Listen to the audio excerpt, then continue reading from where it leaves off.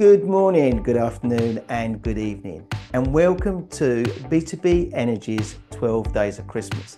And we're on day 9, and day 9 is where we start to open the world up of energy management. And the only way to open the world up on energy management is to do one simple task. And you know that myself and the likes of Jeremy Carter talk about this on a regular basis. And that is carry out an energy assessment. Focus on what the building is actually doing, focus on what the people within the building are doing, and take a very wide view on your energy management within that building. And this comes under the word review regarding the 4 principles of energy management.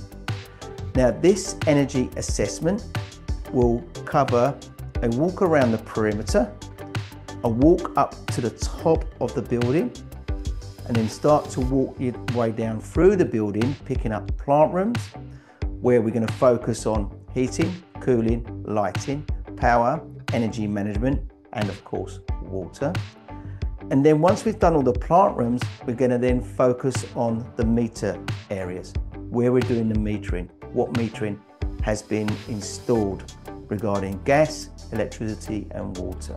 You're bringing all that information together, and whilst we're walking around, we're trying to find very quick, low-hanging fruit opportunities. We're going to look for medium investment type opportunities, and we're going to look for capital expenditure. Now, all of this report and the assessment is going to build an action plan. And the action plan is something we can then start to focus on a monthly basis with the dashboard that we're going to be producing, which I mentioned previously. So this is where we're going to do the main work of energy management and carrying out that energy assessment. If you want to know more, there's loads of energy experts out there that's really happy to answer any questions around energy assessments. I, for one, and obviously my close friend, Jeremy Carter, and I'll put his link on this post so you can contact him direct. Thank you and Happy New Year.